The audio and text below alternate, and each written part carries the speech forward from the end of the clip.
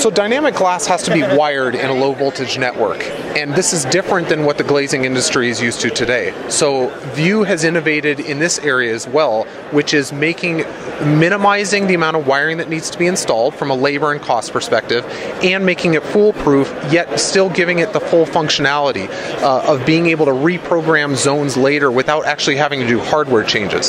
So what we've done is we've come up with an architecture that is very similar to an Ethernet network that we connect computers with.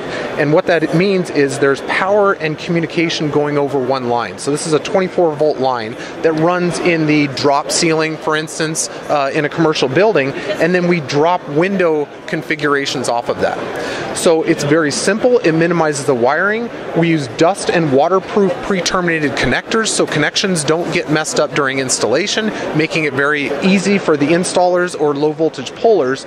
And then what happens here is you have pigtails that come out of the insulated glass unit or out of the window unit. They can get pulled together into one line. They connect to what's called a window controller made by View. That controls the voltage algorithm that makes all this magic tint occur on the glass. And then that comes into the common trunk line, as we call it, that runs the perimeter of the building. So minimizes wiring, minimizes labor and installation costs, and makes sure that you have a foolproof installation that can always be reprogrammed later in terms of zones.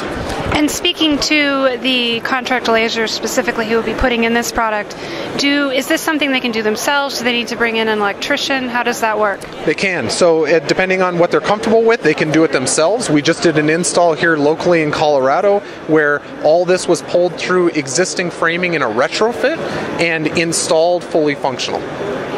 Other larger commercial buildings will often have a low voltage subcontractor that's on the entire job. So the glazer might do the window installation, often a factory glazed, pulling out the pigtail unit, and then install the window, and then a low voltage sub may come back and do that full installation. Either way can go, and we're doing it both ways in real projects.